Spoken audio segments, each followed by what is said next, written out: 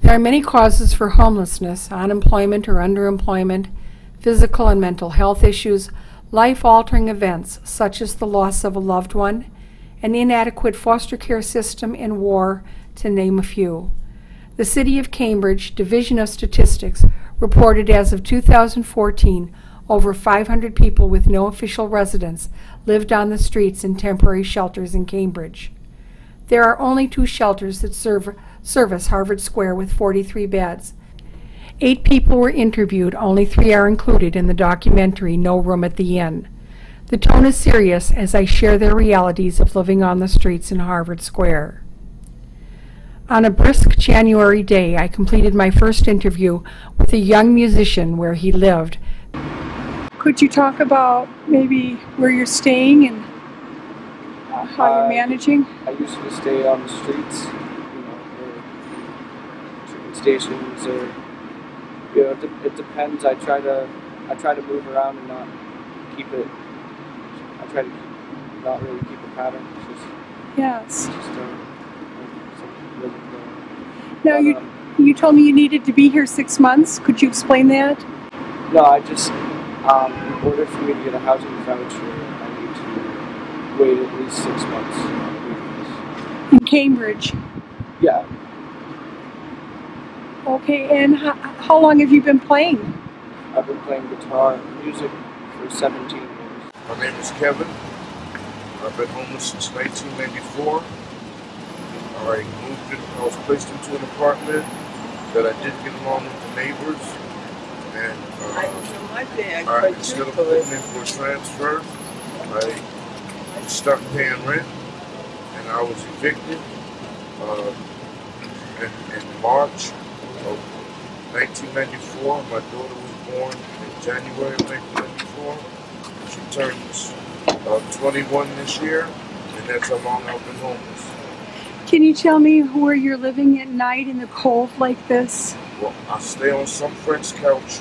When I'm not there, I'm in the shelter down in Boston, what they call intake. They have a temporary shelter until they establish a new shelter that's opening. I was staying at the Long Island shelter, but they closed that down because the bridge that leads to Long Island shelter needs work on it, and it's dangerous to cross with the buses. So they closed that down. I'm in between staying on the friend's couch and staying in a temporary shelter. But you are not sleeping out on the streets at all? No, I try to avoid that at all costs because I'm in a sense healthy at all. Yes, thank you. Hi, I'm Robert O'Regan. I've been out here on these streets on Harvard Square for a few years now, ever since I got out of the military. I joined after high school, but my father said it would probably benefit my life. And it did. It gave me structure, discipline, and everything I needed, but some of the things that happen in there aren't really good for us when we come back. I was witness the Ford shooting, got shot twice there. I'll tell you, it was 130 degrees every day. We carried over 100 pounds. You got your rattle gear, your flak vest, your helmet, which weighs 15 pounds, M16 that weighs about 8 pounds, and all the ammunition, which is another 20. So you in a 60-pound rucksack. So you got long sleeves, and that it was torturous. And all I wanted to do was make sure my friends got home to their families. I didn't just do it for just the patriotism my friends were going over there. I wanted to make sure, and then I get out, and now I have all these problems, and I don't know how to deal with it.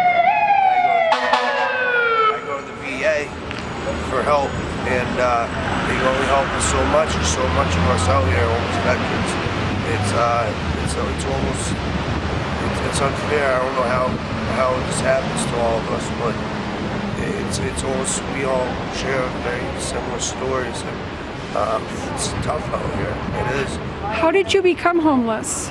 How did you? I got out, I did masonry, and because of my injuries, I hurt my L5, and I got my bullet hole in my leg, my back. I haven't been able to do construction like I was. I was a 21 Bravo engineer in the military station in Fort Worth, Texas, and I can't do construction anymore. And my mental state is, let's just say, not perfect.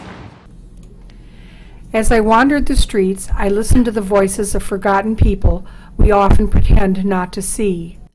Occasionally, as I walked home from class, my interviewees would shout, "Have a good night. See you tomorrow. You need more footage, I'm here." I will be forever haunted by those who slept in doorways with the snow blanketing their clothes and bags,